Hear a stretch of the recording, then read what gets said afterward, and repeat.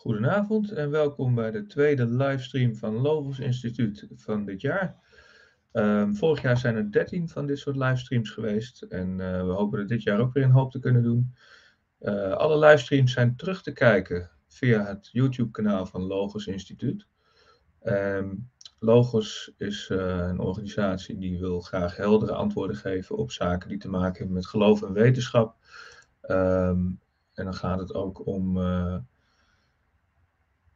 presentaties als deze, die daar aan bij kunnen dragen. Mocht u voor kerk of school bijvoorbeeld een keer een spreker willen uitnodigen, dat zou ook nog eventueel kunnen. Dan kunt u contact opnemen met Vogels.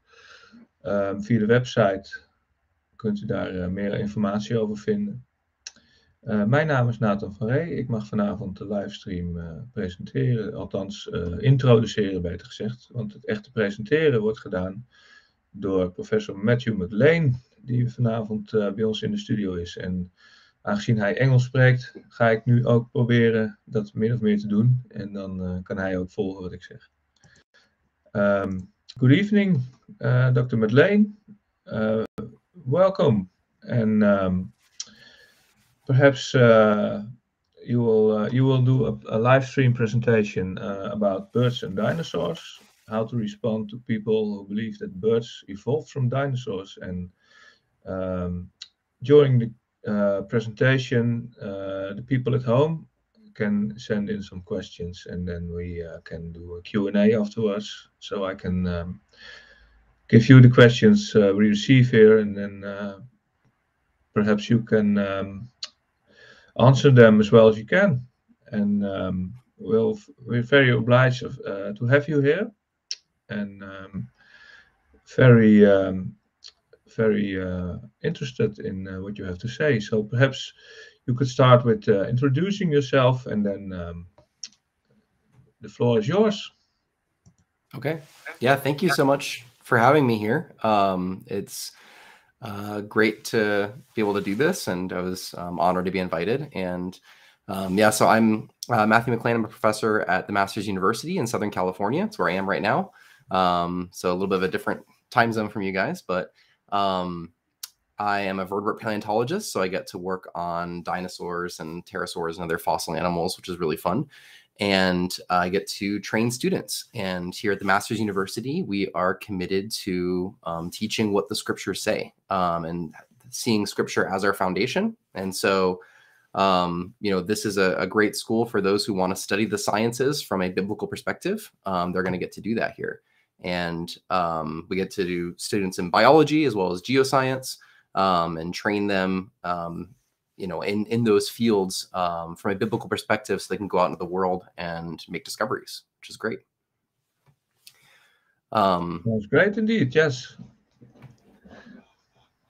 Yeah, so I'm also the president of the Creation Biology Society, which is a creationist science group. We have a Creation Geology Society and Theology Society. We meet together jointly each summer, and they have what's called the Origins meeting. And this year we're putting it together with the International Conference on Creationism, which is happening in July in Cedarville University at Cedarville, Ohio. Which, if you're interested in creation science or at all, that's the place you want to be. That's where new things are happening. It's great. So should I go ahead and start us off? If you would like to, we're very eager to hear what you have to say. Okay. So yeah, I was brought here to talk about how to respond to evolutionists who say birds evolved from dinosaurs. So let's go ahead and take a look at that. I assume most of you are pretty familiar with the idea that evolutionists believe that birds did indeed evolve from dinosaurs. So you'll see some kind of graphic like this. This is an old one. I remember seeing this in National Geographic. I don't know where the original came from. I tried to find it. But you can see there the idea that you're starting with kind of small dinosaurs we call theropods. They're typically meat-eating dinosaurs that run around on two legs, very lightly built, hollow bones, things like that. And that they're supposed to evolve feathers, eventually wings, and become birds. And creationists have been quick to jump on this and even mock this at times. In this particular illustration from Dinosaurs by Design, by Duane Gish is actually about the evolution of pterosaurs, not birds. But it's the same idea, right? What use is half a wing? How would something like this actually happen? How could you really evolve a non-flying creature into a flying creature? And I think that's a good question. And so, like anything, when we're dealing with issues of origins, what we want to do is come back to what do the scriptures say? And in fact, scripture does teach us about the origin of birds in particular. It says that God created the birds on the 5th day of creation. Now, the word bird isn't actually in that text. It says flying animals. It's a word that they would use for that. Birds would be included in that, probably bats, and we would assume pterosaurs and some other flying animals like that. And then it says that God made the land animals on the next day, on the 6th day of creation. It tells us in Genesis 1. So I think it's a pretty obvious conclusion that a bird cannot evolve from a land animal. The flying animals that are created on day 5 have a separate origin than the land animals on day 6. So, we see birds appear first, and then land animals, like most of our dinosaurs, would appear afterwards. And so this is the complete opposite picture from what the evolutionary account would say for the origin of these creatures. So now that we have a good understanding kind of the basic idea of the evolutionary model and the basic idea of what scripture would say here, I want to show you kind of where we're going with the rest of this presentation. The first thing we need to do is answer the question, why do evolutionists think that birds evolved from dinosaurs? Where does that idea come from? Certainly, when you see Jurassic Park and you see a T-Rex or a Triceratops or something like that, like you don't think, oh, that's a bird. Like it's very different. So where did they get that idea from? And then secondly, we want to address the question of how should creationists respond to this? We talked about what the scriptures say, but we also need to think through what do we do with scientific data and how do we reason through those things? So we're going to talk about that today.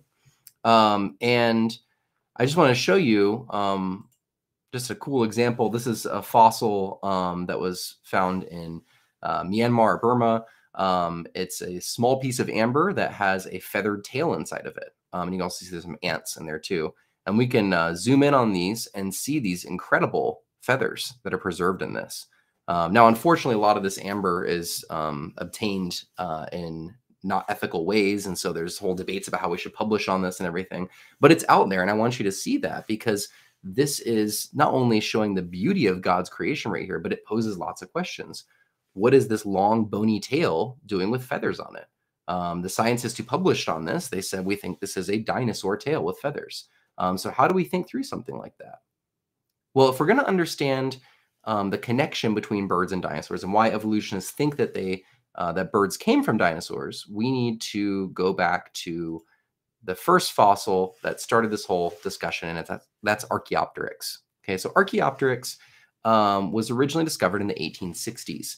The first fossil with a skeleton of Archaeopteryx is what's called a London specimen. That one was described by Richard Owen in 1863. He gave it the name Archaeopteryx, which means ancient wing. And then in 1868, Thomas Henry Huxley, who was known as Darwin's bulldog, jumped on this creature as a transitional form between dinosaurs and birds. Now, Richard Owen just thought it was kind of a weird bird. Why did Huxley assume this was a transitional form? Well, as you can see really clearly in this beautiful specimen called the Berlin specimen, was found a little bit later, there are some obvious bird characteristics. Like, for instance, there's feathers there. You can see feathers coming off of the arms. You can see feathers coming off of the tail. And by the way, this is a picture of a reproduction of it. The real one, like I said, is in Berlin. The Archaeopteryx also had a furcula. You may know that as the wishbone. That's what you find in birds. But it also had some very unusual characteristics that are more common in things like dinosaurs. For instance, it has a long bony tail. You can see it there. Modern birds do not have this, right? Any of you have ever prepared a turkey before in the oven or a chicken or something, like there's not this long bony tail that you'd have to like get out of the way to fit it in the oven, right? It's just not there. Birds have really, really short bony tails that are fused together. It's called a pygostyle.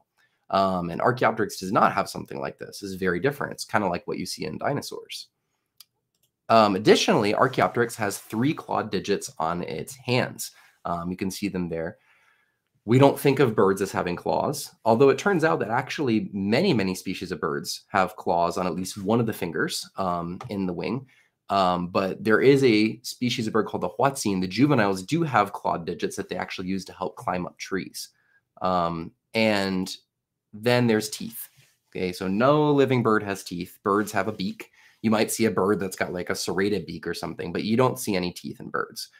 Teeth you do find in reptiles and animals like dinosaurs. And so this is why Huxley jumps on this. Look, it's got bird characteristics. It's got dinosaur characteristics.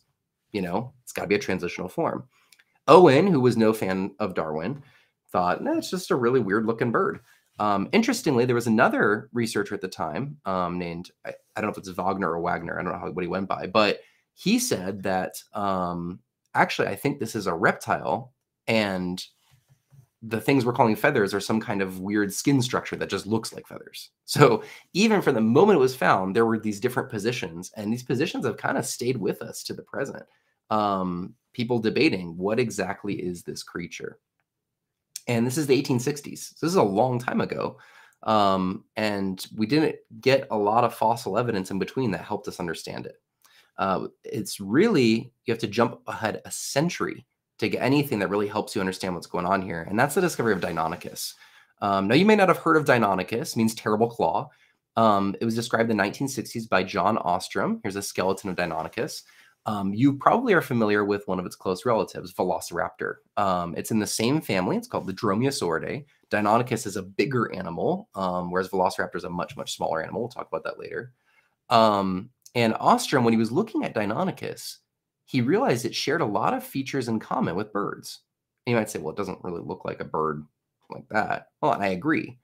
But Deinonychus has a backward-facing pubis, its hip bone. And you can see it. Let me see if I can get a little laser pointer here for you. There you go. You can see this bone right here in most dinosaurs, most of our theropod dinosaurs, it points forward. But here it points backwards, which is the condition in birds. Additionally, Deinonychus has a wishbone, a furcula, and it has hollow bones, as do our other theropods. And that's something you find in birds. So that's really interesting. Here's a comparison of the hand of Deinonychus and the hand of Archaeopteryx. And you'll notice they're incredibly similar. I mean, Archaeopteryx bones are skinnier. They're kind of more dainty, but they look very similar in their shapes. And so John Ostrom puts all this together and he says, I think that birds evolved from dinosaurs. He's carrying over this idea that Huxley had back in the 1860s. But even then, there's not much to go on here. What people really wanted to find were, fossils of dinosaurs with like feathers on them or something like that. That would be the best case scenario. And sure enough, in the 1990s and early 2000s, some amazing fossils started to be found in the country of China, in the region of Liaoning. So this is Sinosauropteryx. This was the first one to kind of kick off the whole thing. It was described in 1996, and it has this fuzz. And you can see it running along the back, along the neck, and the tail going up there. And they said, people that found this said, we think that this is some kind of proto-feather, is what they called it, like an ancestor to the feather. Then later they found Sinornithosaurus, which was similarly covered with these things. It was a dromaeosaurid, so same group as Velociraptor and Deinonychus we talked about. And it also later was found to have some true feathers on it, which you can see in this fossil right here. So how common is this? How many dinosaurs do we now know that have feathers or feather-like integument coverings on their bodies? So just looking at this chart here, you can see that most of our dinosaurs with any kind of feathery kind of thing are in our theropod group. There are a lot of them that have what we call plumulaceous feathers. So that's kind of like body feathers. You might think about like when you think about a chick or a duckling or things like that, some of the downy fluff, as well as some other feathers that are just close to the body. Those are different from what we call our pennaceous feathers. That's the stars here. Those are feathers that would be like wing feathers, okay? All of that kind of stuff is found in various dinosaur groups, okay? Our birds being down here. So that's really interesting. In fact, over 50 different taxa of feathered dinosaurs have been discovered. So 50 different species, genera of feathered dinosaurs. So this is not like a one little thing here. And some of these animals, we'll see later, things like Microraptor or Anchiornis, there are sometimes dozens to hundreds of specimens of these. So this is a very well-known phenomena now. I'll just show you some examples. We can't spend a ton of time on this. I don't want to take up all the time, but of course it's cool to see what's out there and to see what God has made. Here's a well-known one. This is Caudipteryx. This is a cast that was on display, but you can see here the feathers coming off of the tail as well as feathers coming off of the hand. This animal is an Oviraptorosaur, which are mainly toothless. They got beaks. They're theropods. You can see this clump of what looks like rocks in the stomach. They are rocks. These are gastroliths. So sometimes animals swallow pebbles or gravel or sand or things like that. Like chickens will do this, crocodiles will do this. It can help with digestion. In the case of crocodiles and some aquatic animals, it can also help, we think, with ballast. But some dinosaurs were doing that, which is cool. Here's a therizinosaur called Bapiosaurus. Therizinosaurs are these really bizarre looking dinosaurs. They're kind of, I kind of think of them as like the dinosaur version of a ground sloth. They've got these really big claws in their hands, scythe lizards, the idea. Long necks with beaks, but teeth there as well, plant-eating teeth. Really stumpy legs, just big animals all the way around. If you saw Jurassic World Dominion, they have a Therizinosaurus in that. It's got the really, really big claws on its hands. So here is a smaller relative of that animal from China, and you can see all kinds of interesting stuff coming off of its body.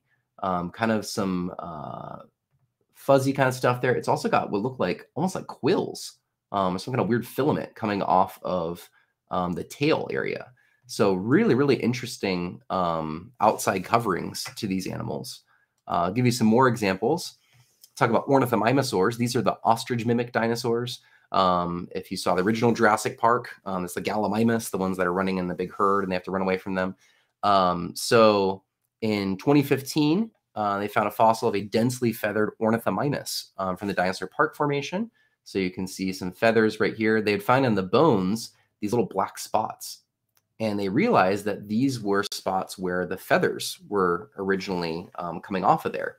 And other teams started to find these on ornithomimus fossils. And actually, they found out there were specimens of ornithomimus they had found in Canada back in 2008 that had these like wispy streaks coming off of the arms.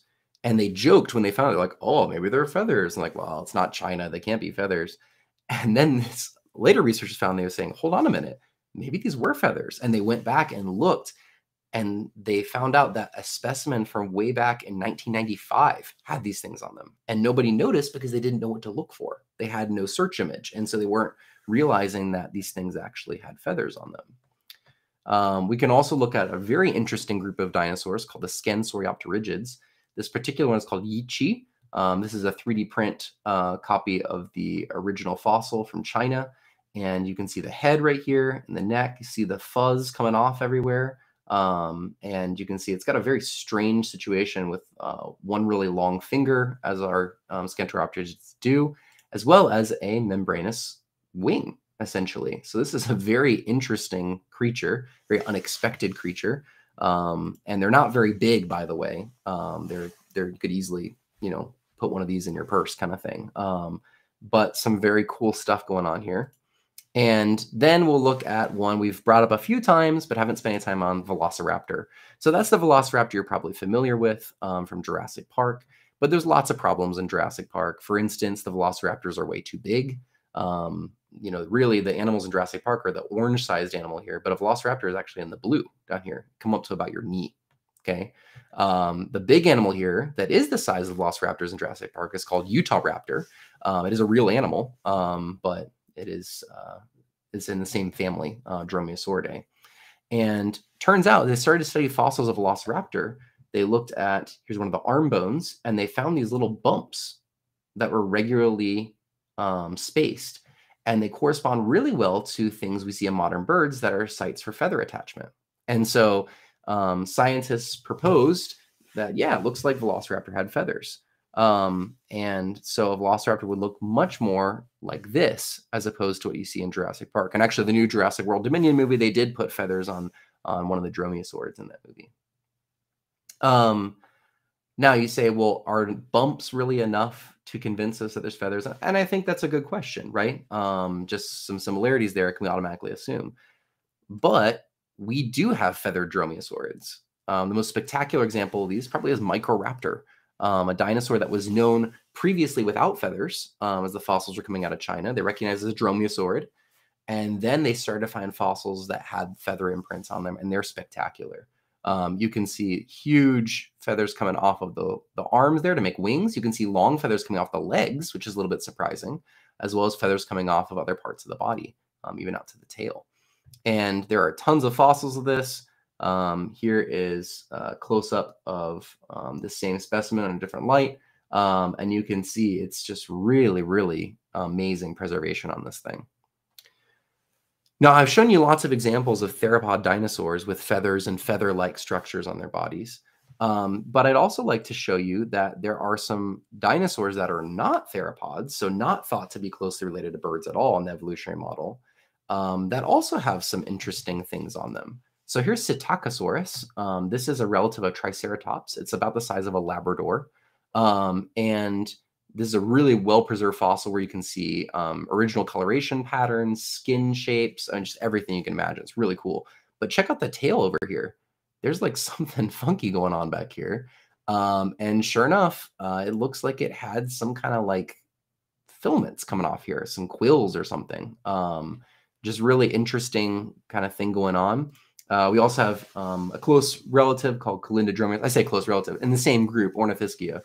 And it has some interesting scales going on. It's got some of these filaments coming off. It's even got some filaments that seem to kind of come out from the scales or near the scales. So dinosaurs are a lot more creatively, how would I say, dressed than maybe we originally thought. We tend to think of them as just scaly kind of animals, but there's a lot going on here, and that's really exciting. And it's not just dinosaurs either. You might think of a pterodactyl as a dinosaur, but actually it's not. It's in a group called Pterosauria. And pterosaurs for a long time, ever since they've been recognized widely ever since the 70s, that they had a fuzz on them that we've called pycnofibers. So this is an aerognathed specimen from China, and you can see all kinds of fuzziness on this fossil. This is either they're zooming in here from the specimen. In fact, they were able to discover structures called melanosomes on this fossil. Melanosomes are organelles and cells that part of the reason an animal has the color that it has. And based on the shape of it, you can actually start making guesses as to what colors these animals were. And so this particular aerognathed probably had a lot of browns on it. And this is really cool, right? This is preserved at all. I mean, it's incredible. And so these scientists looking at this specimen started to say, we think that these might be homologous with feathers. What they mean by that is they think they may be the same type of structure, you know, that are in pterosaurs and in dinosaurs and in birds. And so they started to refer to these things as feathers. There was some fighting about this, but a really recent specimen of the pterosaur Tupandactylus from Brazil shows that there are in fact branching pycnofibers that look a lot like feathers. And so these authors said, yeah, we think that these things are actually feathers. They're different looking feathers than most of our modern feathers, but there's a lot of similarities. So given everything we just looked at, how should a creationist respond to this? Well, we already know what scripture says, that there are, you know, birds are made a day before the land animals. We also know that there's different created kinds of birds. Even Genesis 1 talks about that. God made different kinds of flying things. So we know they don't all share a common ancestor in real time or in deep time. So some creationists have immediately jumped to the idea of questioning the evidence. Now, I don't want to paint that necessarily in a bad light, because that's what we should do as science and scientists, right? Like, as someone publishes some new science, my first thought is going to be things like, okay, do the methods check out? Like, can I be confident they interpreted the structures correctly? Like, we should be doing that, right? That's how science works. And so when these things started to get published, people were a little bit suspicious with good reason. And one of the reasons that's often given for why we shouldn't trust any of this is because there have been hoaxes. There have been fake fossils. So this is the famous example of an animal called Archaeoraptor. So the story behind this is that the paleontologist who acquired this from China, he was really excited about this, wanted to publish it. He sought out another paleontologist, and the guy said, "Slow down, man. Like, let's go through the peer review process and everything." And he just said, "No, I'm going to go contact National Geographic." So they contacted National Geographic, and they did it front page story about this dino bird, and nope, it's actually a fabricated fossil. So you can see it's made up of a bunch of different chunks here. It's like a jigsaw puzzle, right? So the top part here belongs to an Enantiornithine bird found in those locations, and the bottom here belongs to Microraptor. So actually, it kind of still is a feathered dinosaur. It's just two different creatures glued together. So a true feathered dinosaur and a bird. And so some people have used Archaeoraptor as like, see, we shouldn't trust any of it. So some people have doubted that Archaeopteryx, they said maybe that's not a real feathered creature. Maybe the fossils are fake. Archaeopteryx has been tested and tested and tested. There's about 12 specimens known right now. And these things have gone through X-ray synchrotrons, everything you can imagine. They're legitimate.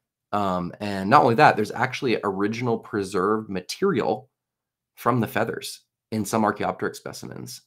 And that material shows melanosomes, and they'll be able to figure out they probably have black feathers. That's really cool, right? So we shouldn't automatically jump to the conclusion that, oh, maybe all these things are fake. No. And I want to point out, the people that figured out that this was a fake fossil, it wasn't creationists, it was evolutionists. They want to do good work. They're interested in facts and understanding facts just like we are. So we got to realize that. So this also came into play with a lot of those feathered dinosaurs coming out of China that didn't have, pennaceous feathers on them. They had like this fuzzy stuff, right? So like Sinosauropteryx, you can see right here.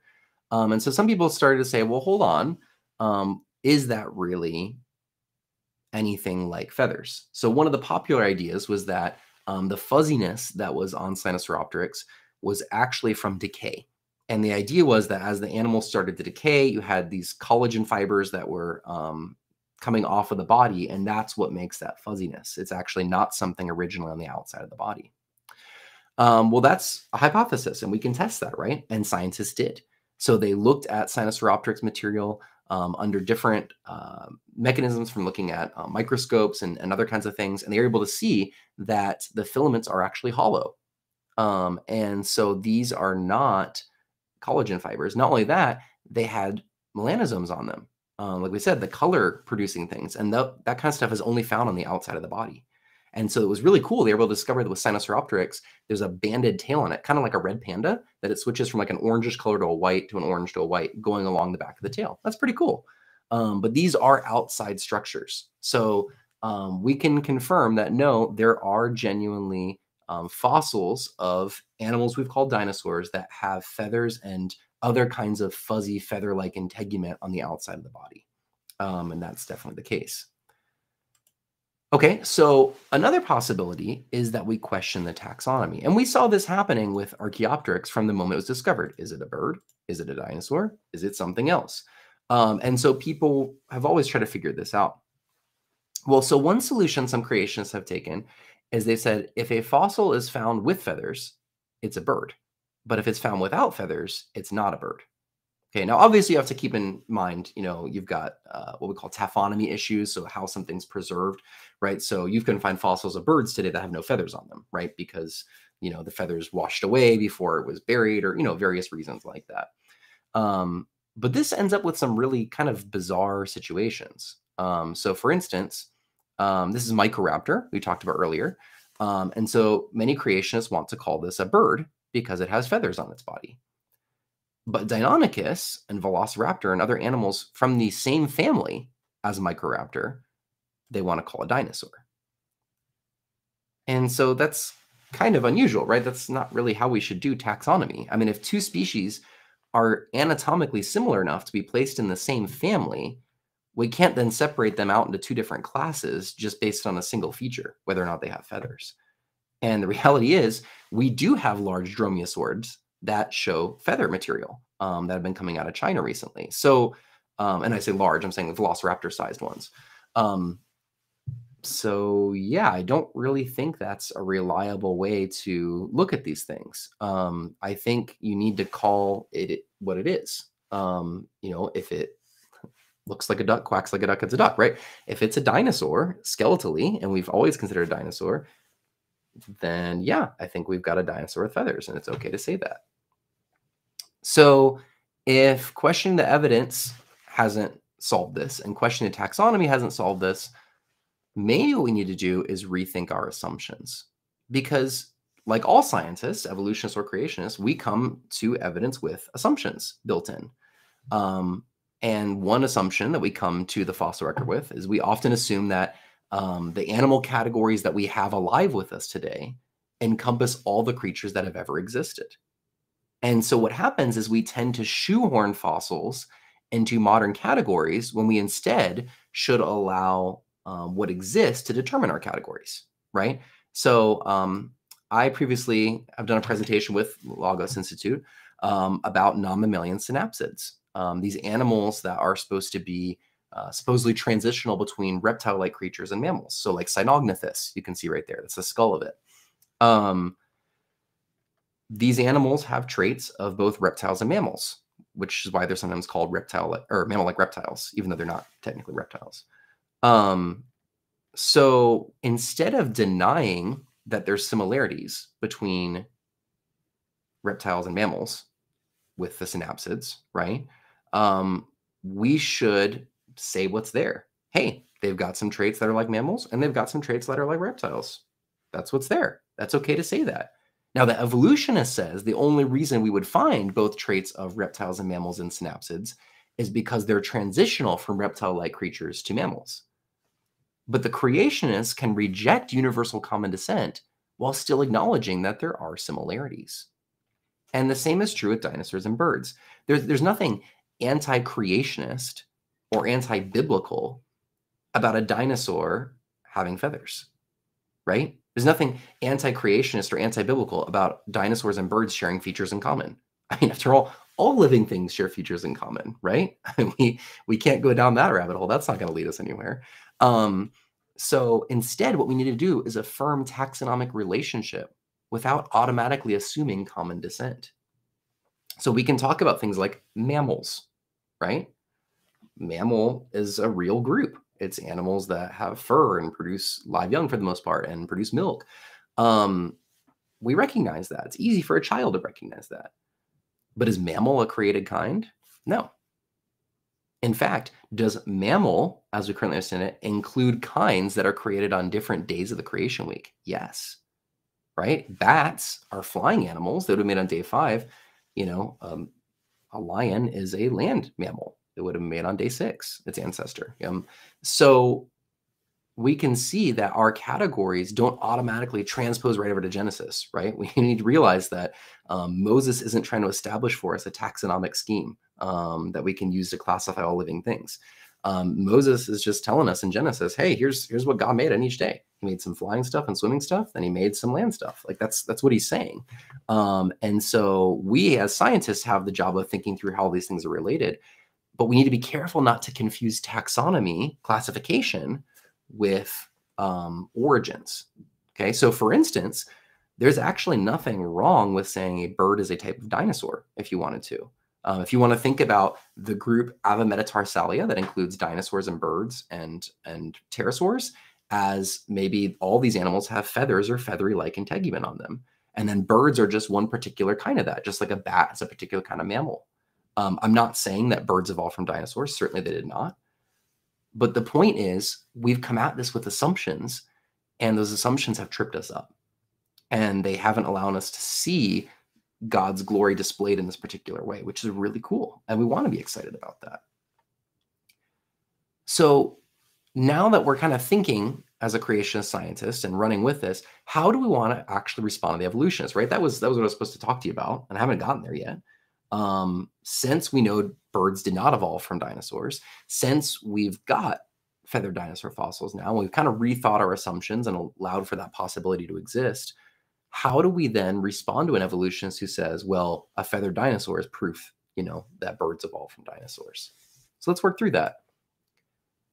Number one, I want to point out that if you're talking to evolutionists, the way they're thinking about evolution happening is continuity, right? So what that means is you can make a grand tree of life, and that tree of life connects every living thing that's ever existed, right? And you can trace it all back, and you should be able to find continuity between all these creatures, right? So there should essentially be an unbroken spectrum from basal theropods all the way to modern sparrows.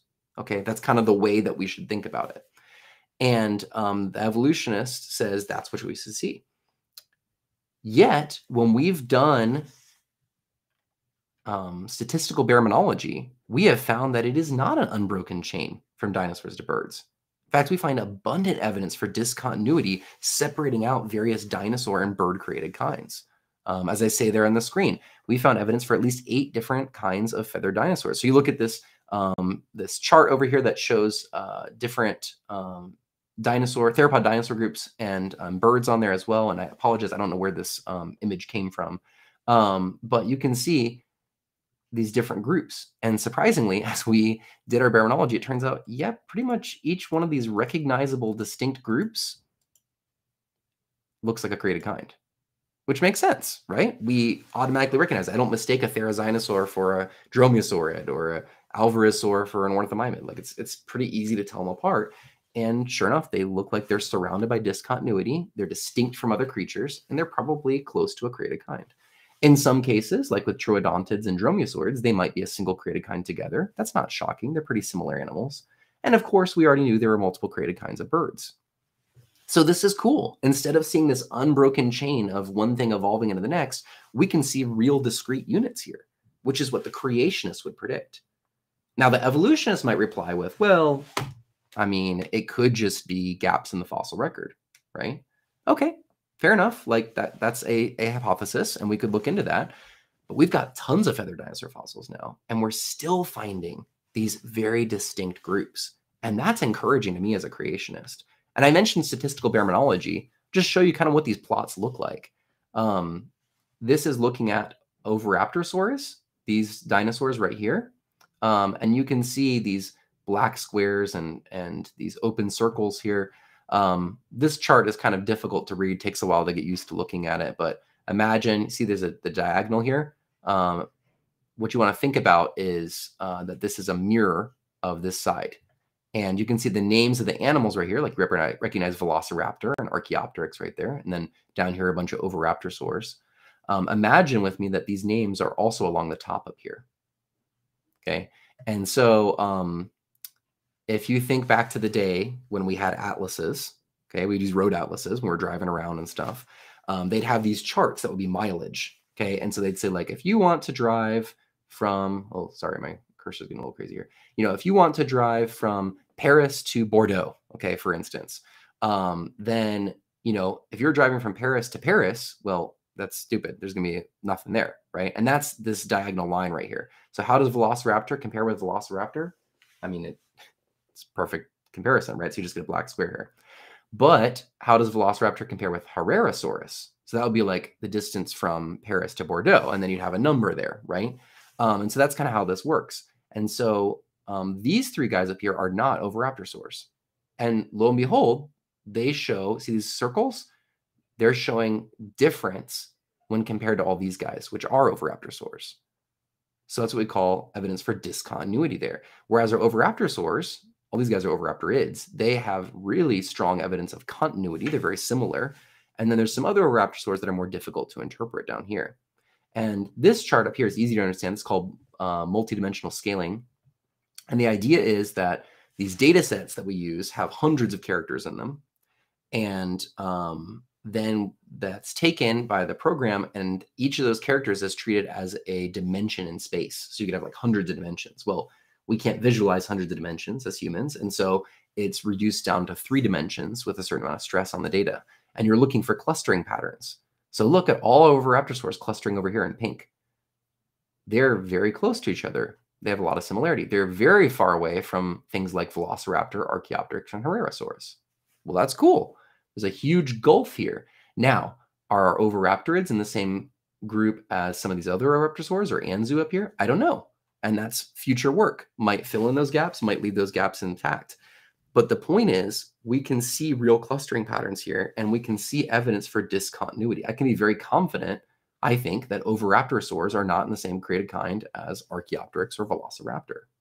And that's cool. That's unpredicted from the evolutionary model, but it fits really well with the creation model. So our first point in responding to evolutionists, yeah, I don't see evidence of unbroken continuity from dinosaurs to birds. The second thing we can note in responding to an evolutionist about dinosaurs and birds is the unexpected stratigraphic order of dinosaurs and birds. So what do I mean by that? Let me explain. You can see here our geologic column, okay? And you see a lot of these names associated with millions of years, and they are, but you can also use them just in the sense of talking about the layers of rocks that are out there. Okay, that's how we're going to think about them. So these rocks were laid down most recently. These rocks at the bottom were laid down in the ancient past, way, way back. Okay, so when you look at dinosaurs evolving into birds, if you're thinking that's going on, you have to evolve feathers, right? And so there's all these different feather morphologies we see in the fossil record. And some of these might be misunderstood. Like, for instance, this one's probably a feather that's in very young stages. And so it's losing its sheath there. And that's why it looks funny. You know, this one might just be like a downy feather that's been like smashed and looks funny. But regardless, there's different feather types in the fossil record and in today. So as an evolutionist, you're going to predict feathers are going to start with something like this, a single filament, right? And then they're going to get more and more complex as you move forward till eventually you get like the asymmetrical pennaceous feather you find in flying birds, okay? So if that's the case, that feathers have this evolution, and by the way, they name a lot of these fossil feather types as evolutionary stages. They'll call it a stage 2A feather or a stage 2B feather, that kind of thing. So if you're imagining this evolutionary scenario going on, you would expect that these kinds of feathers, the single filaments, should show up first in the fossil record, right? And then these should show up later because they take time to evolve. So let's actually look at the fossil record. What do we see? Single filament and kind of clumped filaments, downy kind of stuff, like you find in Sinosauropteryx, okay? So where does Sinosauropteryx show up in the fossil record? First appearance of these kinds of structures are in the Cretaceous, lower Cretaceous. What about a true feather, like an Archaeopteryx? Those first show up in the uppermost Jurassic, or I should say upper Jurassic, some lower ones. That's not at all the prediction, right? It should be the other way around. You should see this kind of dinosaur with these really primitive feathers lower, and then you should see the ones with really good feathers higher up. Now, once again, the evolutionists can say, well, maybe that's because of just preservation bias. And certainly that comes into play, right? You know, you've got to have the right environments to preserve feathers and things like that. I agree with that. But the point is, the actual fossil record right now does not support the narrative of more primitive feathers evolving to more complex feathers as you go up the fossil record. Okay. Additionally, what's interesting is if you look at these deposits in China where you find things like Sinosauropteryx, you find tons and tons of different kinds of dinosaurs and birds with feathers on them and all kinds of different feathers just simultaneously, ta-da, right there. And that's really, really interesting, right? That's very unexpected. Like you'd expect these things to like slowly evolve and go in different directions. And over time, you start accumulating more and more birds. No, it's like a big explosion of like, oh, you want a bird? Here's some birds. Like you want some feathered dinosaurs? Here's some feathered dinosaurs. And they're just all over the place there.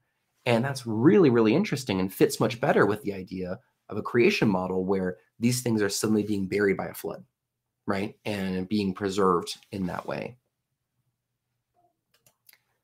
The final thing I'll note about responding to the evolutionist about birds evolving from dinosaurs comes back to our original question. How do you actually make a non-flying animal fly? How do you develop a feather? And these have been excellent questions since before we even had Archaeopteryx, right? And I think they're still excellent today. Any narrative you can imagine for the evolution of feathers or flight is kind of silly and ends up bordering on Lamarckianism, right? I mean, paleontologists talk about feathers evolving from scales, which first of all, it's like, man, how does that even happen, right? But then they talk about it as like, oh, it first of all for insulation and then was co-opted into a flying apparatus. But if we're being honest, that's kind of just a reductionist fairy tale that divorces an object's function from its form or design, right? I mean, The same kind of thing has been said about eyes, right? How did eyes evolve? And they've got these, well, it was originally used for this, and then it just so happened to be useful for that and everything. And I don't remember the guy who said it, but there was one person who said, you know, I don't think it's unreasonable to believe that the eye was made for seeing. At the end of the day, it's clearly designed to do that thing.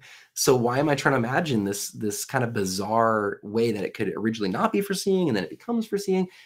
It's very strange. It's very unusual. It's just easier to say, no, it's designed to do what it does, right? We see this with objects all the time. And what's really funny is when you read paleontology papers and they'll be studying some creature from the past and they'll say, hey, that thing's mouth kind of looks like a saw, or that thing, its arm kind of works like a ratchet or something. And they'll talk about that with design, and they'll talk about it with design and explain it with design and use engineering with it and everything. It's like, that sounds like design to me. That doesn't sound like it's just evolving by chance. Pennaceous feathers are designed for flight. And birds and bats and pterosaurs are all amazingly engineered to get off the ground and stay in the air. And I think anytime we try to invent naturalistic scenarios to try and explain these expertly designed systems, we start approaching the philosophically absurd. Thomas Nagel said it well. I'm going to paraphrase him here, that he was saying, you know, it's amazing that we ever ended up with Darwinism being as prominent as it was. And he says it's an amazing narrative of the triumph of this theoretical thinking over top of common sense. And it's true. I mean, when you stop and think about it for a while, you realize, like, no, this isn't how things work. That's not how nature is. That's not how design works. And it's because of necessity that they must argue that these things can evolve, even though we don't really see evidence for them evolving, or even understand how they could evolve. So let me wrap this whole thing up. Okay, I would say, if we're going to conclude some major points here, I want you to take away from this. Hey, number one, there are fossils of dinosaurs with feathers. We've called these animals dinosaurs for a long time. They have all the anatomical traits of being a dinosaur, and they also have feathers. And I'm okay with that as a creationist. I have no problem with that at all. And I don't think you should either. These fossils don't pose some kind of insurmountable challenge to creationism. This is just understanding more of how God designed the world, and that's exciting and it's cool, and we should give him glory as a result. Now listen, that being said, there are still major problems with the idea that birds evolved from dinosaurs for the evolutionary model. Yes, we acknowledge that there's feathered dinosaurs. That's not a slam dunk for evolution. I think a lot of the same problems they've always had, they still have. And we noted some of these. Number one, there is discontinuity in nature. As much as you want to imagine a grand tree of life, and in some ways that does help us understand the categorization of life, but in terms of an actual just complete spectrum of living things, of slow and gradual evolution from thing to thing, you don't see that in the fossil record. You can detect real entities that are discrete and discontinuous from other entities. Secondly, we can talk about biostratigraphy. The fossils aren't in the right order to tell the story. Now, that could change as we discover more fossils, and I realize that that's the case. But as of right now, it doesn't match the story. And that's the point, is that you can't say, oh, look, it's told in the rocks. It's not told in the rocks. If you want to believe that story, you have to assume certain things about the rocks that you actually can't see. And then finally, I still think the origin of feathers and flight both pose a really, really big challenge to the evolutionary model. I just don't see how these things could evolve. Now, you could say, well, that's just because you have a small imagination. And sure, okay, I'm fine with that. But we use this kind of reasoning all the time, right? I don't go and buy lottery tickets because I realize I have a really low chance of getting that, right? I think we recognize, if my child builds something, which is cool, out of Legos or something like that, and is like, oh, this is a chair you can sit on. I'm like, I don't really know about that. And I can do tests on it to determine it, certainly. But that's where the historical sciences get tricky, right? How do I test whether feathers can evolve? How do I test whether animals can become flying animals? And I think that's where the burden of proof is on them, to show that this is possible, for me to believe something that seems so fanciful to me, and far-fetched. So, just to kind of wrap up again, all we talked about here, I don't see the case for birds evolving from dinosaurs to be as strong as is presented in the evolutionary narrative. As a creationist, I think we see ample evidence that there are distinct created kinds. I think that there are feathers on some dinosaurs, and that's cool and gives God glory. But at the end of the day, that doesn't mean we've figured everything out. There are still challenges in the creation perspective as well. And that's why I and other scientists like me, both here at Masters University, as well as in the Creation Biology Society and the creation movement as a whole, we want to focus on creation model building. Instead of just trying to poke holes in the evolutionary model, we want to say, hey, what do feathered dinosaurs mean? How many created kinds of feathered dinosaurs are there? How do we understand these things? Why would God make them this way? We can start thinking through all those kinds of things and start thinking about, okay, how were they preserved? Are these actually flood layers? All that kind of fun stuff. And we can assume the truth of the Bible and go out and do our science. And that's exciting. And that's what I want to challenge you with. Maybe you don't want to become a scientist. Maybe, you're not interested in that, but you enjoy science, or maybe you are a student who wants to become a scientist, or someone who's like that. Hey, get out there and make some discoveries. You can be confident in the word of God. You don't have to be scared of the evolution worldview. You can go out there and try to understand and give God glory. And that's all I've got for you on birds and dinosaurs and how to think through them.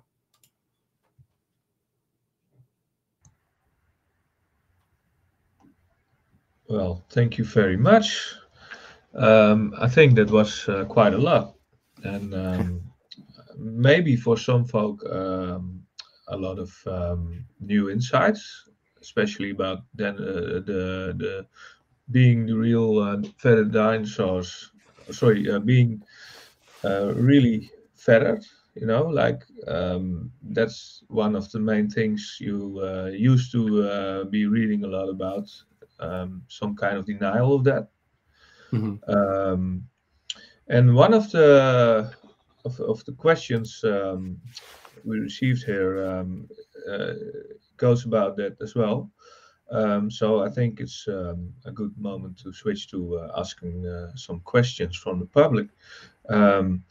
I think a few of the questions that came in during the presentation have already been answered in some sort of sense, so we can skim those a bit. But talking about the feathered dinosaurs, we have a question from delishon.nl, who asks, and he says, in case it isn't really discussed, I think it was discussed, but maybe you can elaborate a bit on it. What kind of arguments do several creationists come up with who deny feathers on dinosaurs? Sorry. Yeah, so we discussed that a little bit. So you will have some people that will try to say, somehow that the fossils are fake, and that's a very minor component of the community. I think the two kind of major positions that you see, one is that we're misinterpreting some of these structures as feathers when they're really not. So especially the kind of fluffy kind of stuff that doesn't look like a traditional. Yeah. Like when you think about like a feather, you think of like a quill, like that kind of thing you write with, and as opposed to like the little fluffy stuff. So that kind of, they'll take the approach that those are some kind of other structure that aren't feathers, right? Maybe it's scales, or maybe it's decay, that kind of stuff. The other position is that what I said later, that they'll acknowledge there are real feathers on these creatures, but anytime a creature has feathers on it, they'll call it a bird. And so it gets a little bit confusing, because there's even one instance where a researcher said that some ornithomimus skeletons are birds and other ones of the same genus are actually dinosaurs. And I'm like, if we're that bad at our job that we're calling the same thing, sometimes it's a bird, sometimes it's a dinosaur, I have a hard time with that. So I think at the end of the day, a lot of those challenges, I think, seemed more likely and believable, especially earlier on. But as we've discovered more and more fossils, I think it's kind of inescapable that there are creatures that we call dinosaurs that do have feathers on them. Yeah, and suppose a while back there was some talk about T-Rex having feathers or not. Now, suppose it would have been like that, you know. I believe they now came up with the conclusion it didn't have it as of yet, but Yeah. So I it mean, would be in a bit of a difficult position then, if you call yeah. that a bird. Yes, if you call a T-Rex a bird, I think what does bird mean at that point, right? Yeah. You know, when it comes to feathers on T-Rex, I mean, a lot of these, most of our dinosaur fossils don't have preserved skin or whatever's on the skin, right? That's very rare to find the integument preserved.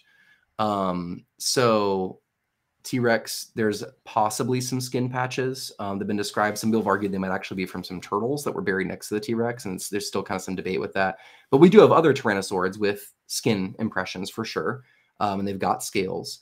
We also have the bigger group Tyrannosauroidea from China that do show the kind of fuzzy featheriness on them. So, you know, could it be that T-Rex as a juvenile had some of this fuzzy stuff, and as it got older, as a bigger animal, it doesn't need it for insulation or things like that, and so it's not there anymore? Yeah, I mean, that's possible. The thing is, we just don't have the nice, like, completely laid out T-Rex with all of the integument along the entire body. I mean, we just don't. So it's hard to say for sure what it had. Well, I think that's as clear as you can get. Also from Delishon about the China fossils, you also mentioned those, so we could be a bit short about it. But you also mentioned Archaeoraptor, which was a fake. Now there is a bit of a stain on everything from China, I think, maybe since then. And how do you think about fossils from China? Are they reliable in general, or maybe not?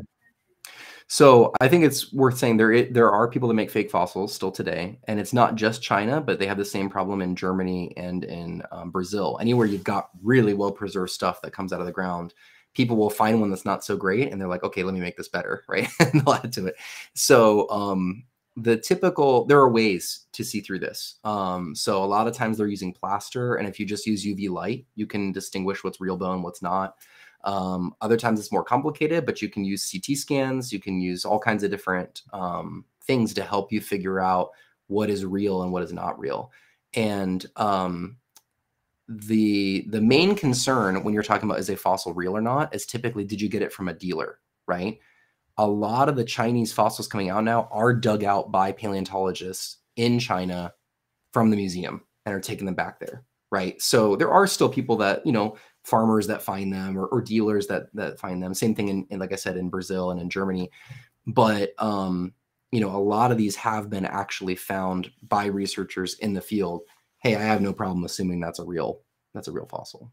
No, I get that. And it doesn't make anything from a dealer suspicious,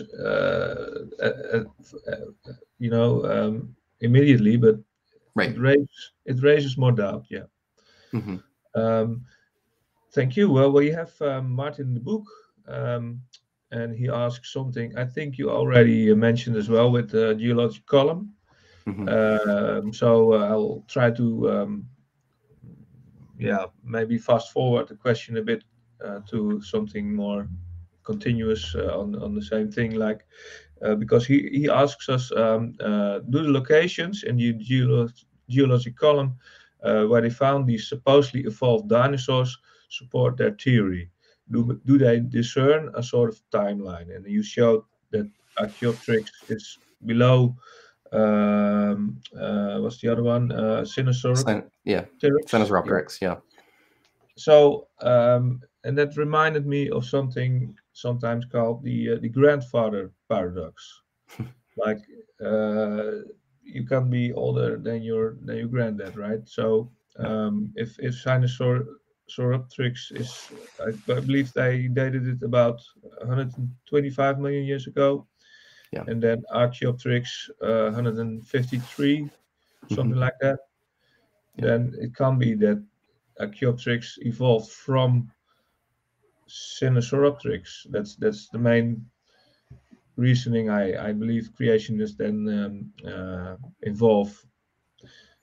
Now we have, of course, the story of, you know, branches, side branches surviving, and then you get into the discussion of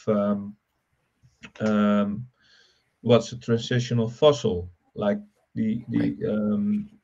most times evolutionists say, well, a transitional fossil is anatomically transitional, like it has mosaic features, some descended, some from some other ones, and some still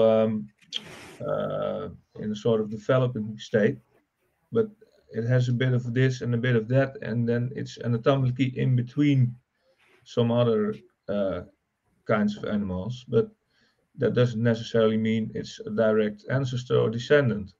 And then one branch can outlive another one, and then you have a fossil, you know, in an upper layer. Then, so how do you think that story goes?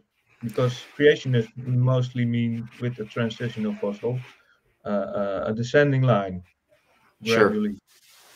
Yeah, and that's a good point. And I tried to bring that out in what I was saying. But yeah, I mean, like you can have, you know, when I've talked to Bob Bacher about this stuff before, he's an evolutionist, and he'll say, well, we still have possums today, you know, and his point being like possums are more like kind of ancestral marsupial mammal, you know, in a lot of ways, very similar to kind of what an ancestral mammal might be like in the early, you know, Cenozoic.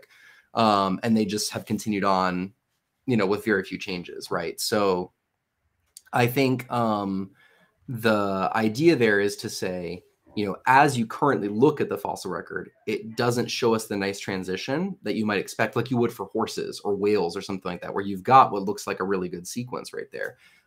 This one, the fossils are kind of jumbled up and they're not in the order you'd predict. That doesn't mean that there are other fossils out there that we just haven't found that fill in those gaps there. And it could be, but I'm just saying, as you currently see it, it actually doesn't support what the story that you're trying to tell. So kind of following up with that, I see Martin's other question about, do they only show up in the Mesozoic and upward, not at all in the Paleozoic? Yeah. And that's where I do want to say, you know, if you zoom out, right, and you look at the big picture, yeah, I could see how it matches the evolutionary model, right? That you've got, you know, fish and then amphibians and then reptiles and then birds, right? But when you zoom in and look at the details, it's not anywhere where it should be.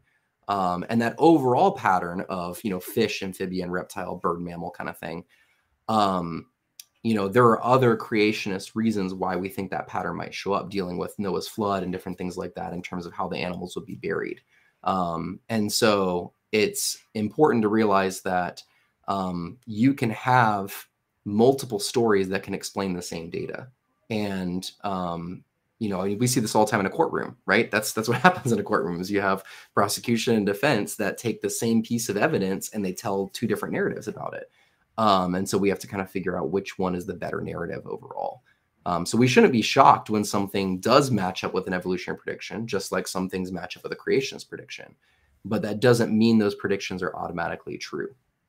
No, and that's what you're saying about predictions. I think that's a nice feature to be discerning between the storytelling, like which story fits best. Well, you can test it with a prediction probably best, and of course it's also maybe about trying to find something, not confirming something, but just falsifying stuff. So if you can say, well, if this or that is found, then we falsify one of the two stories, and then that's what you're looking for, maybe. Yeah. So what you said about the different groups and not the gradually evolving, so to speak, fossils, like Archaeopteryx. You have about 12 specimens now. Yep. And found, I assume, in different locations on the world. They're all from the same place, actually. So they're all from the Solnhofen limestone in Germany. Yeah. Okay. Well, because that's telling us a lot, I think. you know, because if it really was some kind of evolving from one ancestral state to next, how big of a coincidence is it that we all find them exactly in the same state, you know? But if you're talking about one location, then it makes more sense maybe that it's the same kind of animal in the same kind of environment. Sure. Yeah. I mean, the fossil record is a series of environments stacked on top of each other, right? And they're very sudden changes most of the time when you move zone to zone. And that's why the early history of geology was catastrophist. When you go back to, you know, people like Georges Cuvier, that he's looking at it and he's saying, hey, I see this thing and then it's wiped out, and then this thing and it's wiped out. And that's how he saw the geologic column. And when the uniformitarians came in with Lyell and their thinking, you know, Stephen Jay Gould has a great quote about this in one of his essays where he says, you know, the uniformitarians weren't more scientific, right? They were actually doing more storytelling because they were constantly saying, well, yeah, there's this, but there's like a bunch of time between this and this, you know, and they were the reason they won out at the end of the day is because they had a better narrative overall than the catastrophist that was just saying boom, boom, boom. Yeah. But they were actually reading the fossil record less literally and the rock record less literally. If you read it literally, which is I think we should do for the most part, you see these sudden appearances and disappearances of groups. And like I was saying for the stuff in China with the fossil birds, I mean, just tons of different types of birds and feathered dinosaurs just show up, surprise, here we are, and then they're gone, you know? And that's not, I think, what the naturalistic evolutionary model would predict in terms of what they'd expect to see in the fossil record. No, because otherwise you'd be basing your science on what's not there. So, yeah. Yeah. Well, we have another interesting question from delishon.nl. I'll translate it. We see now how birds fly with 2 wings. Now, how would we think that birds with 4 wings would have flown, like Microraptor? Yeah, that's a great question. The original reconstructions of Microraptor, they had it like all its arms and legs straight out the side, kind of like a biplane. And the thing, I mean, the hips aren't going to allow it to do that anyway, but it's kind of a silly, it's fun to think about, but it doesn't seem like something that could exist. So there have been several studies working on how different Mesozoic birds would have flown, from Confucius ornis to Microraptor to Archaeopteryx. And, you know, when I say birds, I mean flying, because, yeah, I guess Microraptor is a dromaeosaur. So birds and feathered dinosaurs, how they would have flown. And the thing is, I mean, there's kind of some difference in the studies. You'd have to go into the technical paper to see exactly how they work it out. But the legs probably are not involved. They're not flapping, certainly. They may be involved in some other aspects of flight with directional things.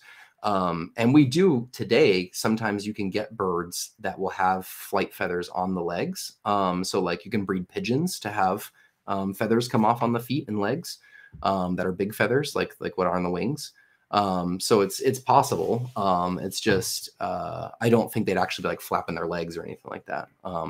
They're probably used more like maybe like a rudder or something. I don't know. I'm not an aerodynamics person, so I can't speak to that. But like I said, there are several studies you can look into that they have looked at that, and they've built computer models, they've built physical models, they've done all kinds of stuff looking at how Microraptor and some of these animals would have flown. Yeah, well, it is interesting to think about, because if it really wasn't that, you know, helpful for flight, then what did it do there? If evolutionary speaking, you know, I mean, how can that be preserved then if it's just hindrance instead of? Well, I mean, yeah, that's where it could be. There could be other things it's used for, like display, right? I mean, like a peacock's tail doesn't help it fly at all, but it's got other reasons for being there. And so it could be, I think it does provide some kind of benefit in flight, but I just don't remember. Like I said, I'm not that kind of paleontologist. And so you'd have to go back and read the literature to see it. Well, at least it didn't use it like a dragonfly or something. No, definitely not like a dragonfly. Yeah. Well, I think that's clear enough on that. Martin asks, are there fossils with toothless beaks? and some dinosaur characteristics all in one. So I'm assuming he means toothless beaks in a bird, but having dinosaur characteristics also. I mean, the truth I think is a combination of no teeth, but dinosaurish. Sure. Yeah. So, you know, the truth is, I was going to say, all birds have dinosaur characteristics, and all dinosaurs have birds characteristics, right? Just like we said, all living things share things in common. That's not shocking. There are some Mesozoic birds that are toothless. So I'm thinking of Confucius ornis right now as a good example of that. It has, you know, clawed digits also, just like Archaeopteryx. And it does have a pygostyle, so it doesn't have the long bony tail. But, you know, other features, like we already said, they have in common, things like hollow bones and a furcula, wishbone. Even T-Rex has a wishbone. So there's a lot of features that we previously thought of as uniquely bird features, but we've discovered are pretty common in a lot of our dinosaurs. And so it's not shocking to find animals that have combinations of those things inside of them. Yeah, and that goes back to your point about have another look at our assumptions, right? Like, Yeah. what's in the name? We call this a bird, and we don't call that a bird. But who determines what to call something? You know, it's all Right. in the end made up by people. How we decide to call something. Maybe there's more names to have been invented in the end to call everything the right thing. Yeah, so as far as I can see, that's the questions we have from the audience now. Sure. If I might make a comment on what you just said, Yeah, because I think you're right. So much of it is arbitrary in terms of where we've decided to draw those lines. But at the same time, I think there are real design patterns God put into nature. Like we talked about mammal, right? Or bird. But where those lines go gets fuzzy as we learn more about nature, right? And I think, you know, as you were raising a point, like, yeah, what if none of these animals were extinct, right? What if Linnaeus had seen all these creatures? Would he have created the same designations? I don't know. I don't know that he would. I think it's very likely that some of these things we would have called birds, or maybe we would have put birds in a bigger group that included some reptiles, but not other reptiles. I don't know what we would have done. But those things are a different question than the question of created kinds, which is what I was trying to bring up before. And perhaps you could also say the fact that Linnaeus did make all these groupings and was able to do it sort of doesn't fit with evolution gradually having one thing going on to another. Yep. Because how would you make a group then? Yes, So, absolutely. Yeah, we have another question. What would be your wish for the future regarding your field of research? Oh, wow, that's a great question. I mean, I'd love to see more creationist paleontologists show up, and geologists too. I would like to see people branch into other areas. I never really wanted to work on feathered dinosaurs, but I've become that guy. And I'm interested more in pterosaurs and in kind of more obscure fossil reptiles and stuff. But someone needed to go after this, and I became the person for that. I'd love to see creationists especially address biostratigraphy. I'd love to see future researchers getting these questions of, you know, why do we have fossils in the order that we do throughout the geologic column? You know, hey, we're talking about birds and dinosaurs, whatever. What about like single-celled organisms or things like trilobites or conodonts that have really, really fine stratigraphy, where you can take the same conodont in Europe and match it up to one in North America and be convinced you're in the same geologic strata, you know, or not necessarily strata, but the same time. That's really, really interesting. And we know it works because oil companies have been using it for over 100 years. And yet there's been very, very little creationist research on it. I think most of the creationist research with dating has dealt with the radiometric side of things, looking at radiocarbon and potassium argon and uranium dating. I'd love to see some creationists start working on the biostratigraphy issues. And that's where I think we could make some really cool new contributions to science and to our understanding of the world. Yeah, I agree. I read, well, let's get it. Here we have oh yeah, this book from Andrew Snelling, and he's talking about, I don't know which page, so I won't waste your time looking it up, but about he has some diagram in it with some kind of explanation why we find certain fossils in certain places on top of each other, like density, like locomotion, like intelligence, like where were they environmentally, ecological zones, all those kind of things. But it always seems to me a bit of a some cheap way of getting rid of the problems, because yeah, it's in general maybe a sort of explanation, but what about all the times it doesn't work like that, Right. And so yeah, I think you're right. There should be some experts focusing on those issues, and with flood models as well, I think, yes, yep, more in Europe. We had some more views about a lot of layers being post-flood, and some folk like I think Michael Ord, for example, or Tim Clary, they have very recent layers, so to speak, recent, relatively speaking, as pointing to the flood. So yeah, that it makes a lot of difference for your explanation, I guess. It does. Yeah, absolutely. And I think, I don't want to say like, Andrew Snelling did a bad job or anything. I think he's doing great where he, in his field. But I think, he's pulling from Leonard Brand and other people like that have tried to start to answer these questions, but they've always come at it from a very broad perspective. And I think we needed to do that. That's how it always starts, right? Is you're like, maybe it's this, maybe it's locomotion, maybe it's intelligence, maybe it's, ecological zonation. And there's flaws with all those, right? I mean, in the same layers that we find all these feathered dinosaurs, we also find salamanders, and bugs. And it's like, those are not equally intelligent animals. I mean, they're not equally locomotion capable animals, so it is too simplistic.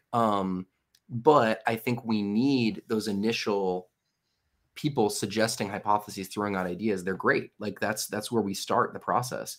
Now we need people to actually go in and investigate it more deeply. And that's what, Andrew Snelling, I just brought him up. He's a great example of that, where people before him were kind of throwing out ideas about radiometric dating. What about this? What about that? And he and other people like him said, well, let's take it seriously and investigate it. And that was the RATE project, and work he's done since then. And that's what we want to see, is people get in depth, down in the nitty gritty. And I think flood modeling is what you just talked about. Fantastic example of that. So much of our idea about where the flood started and ended is looking at these big scale, really zoomed out, picture, which you have to do. But we also need people getting down and looking at the details, right? And starting from the details and moving up. And that's where we're lacking. We've got a lot of people that can think about big picture stuff, but we also need people to get down in the field and actually go and dig up fossils and look at rocks and collect data. Yeah, and just to be sure, I this is part 2 of 2 books. It's about well, almost 1100 pages. So Andrew Snelling did a great job in being very into detail. But this was just one sort of side thing, right. That's what we say, like, we need some focus on it. And there's still another question here regarding new researchers. Now, suppose we have new creationist researchers. Where can they apply? Well, I don't know if that's something for you to answer. But... Yeah. So there are very few universities or colleges in the world that are going to be able to give you science degrees from a young Earth creationist perspective. You don't have to do that. I mean, you can go to a secular school, and lots of creationist scientists have done that. It presents some challenges for sure. Not only just animosity from people potentially, but also you don't necessarily get trained in how to think as a creationist, and it can feel overwhelming with the data, and the hypotheses piling up on you. Hey, if you're a creationist, I would strongly encourage you go to a creationist school. And so there's two with really well-developed undergrad geology programs. So Cedarville University in Ohio, and then Masters University, where I teach in California. Loma Linda University as a Seventh-day Adventist school. They also technically have an undergrad geology program, but they focus more on the graduate school side of things. And they've got different perspectives going on there among students and faculty and things. There are other young Earth schools that would have biology programs as well. So schools like Bryan College in Tennessee, or Truett McConnell in Georgia. You'll notice all these I'm saying are in the United States. As far as I know, I may be wrong about this, I don't know about a university outside of the United States that would have a young Earth creationist perspective and offer science degrees. And they could be out there and I just don't know them, but in the US, I named those. There's also Liberty University in Virginia, but there aren't very many. It's just a handful. There's probably some I forgot, but I would say, look, if you're interested in this at all, the best thing for you to do is to start getting in touch with people who are doing this stuff. Just get to know them. Go to creation science conferences. Creation apologetics events are great, like at churches and things. But if you want to get into the nitty gritty of it, go to a creation science conference. Come over to the United States, go to one that's hosted in Europe. Groups like Biblical Creation Trust or Core Academy of Science, that are hosting some of these things, as well as Logos Institute, where people are actually trying to do the science side of it. That's what you want to be looking at, as opposed to just doing the apologetic side of it, which is great, like I said. But if you want to be a scientist, you got to get in the science side of it. And so great place to start, International Conference on Creationism this summer. If you can find your way over to Ohio, it's going to be a really, really amazing opportunity to see real creation science being done and to talk to creationist researchers. Yeah, I think that would be great. I'm afraid I'm not able to do it, but if anyone listening thinks, well, I want to be more involved, then that's I think a great starting place. Well, I have some thank yous from our viewers, at least a few of our viewers. Anitje75, thank you very much. Martin de Boek, thank you, Dr. McLain, for your interesting presentation. And Delichon.nl, in Dutch, he said, thanks for this interesting presentation. I would like to join them in thanking you. It was, I think, for a lot of people, even more involved in this, very interesting as well, as for people not so familiar with the subject. And I think we have some great insights now, maybe that not everybody had. So thank you very much. God bless you. God bless your work. God bless you too. For now, I will switch back to Dutch for some announcements, if you don't mind, and then we close it up. So switching to Dutch now.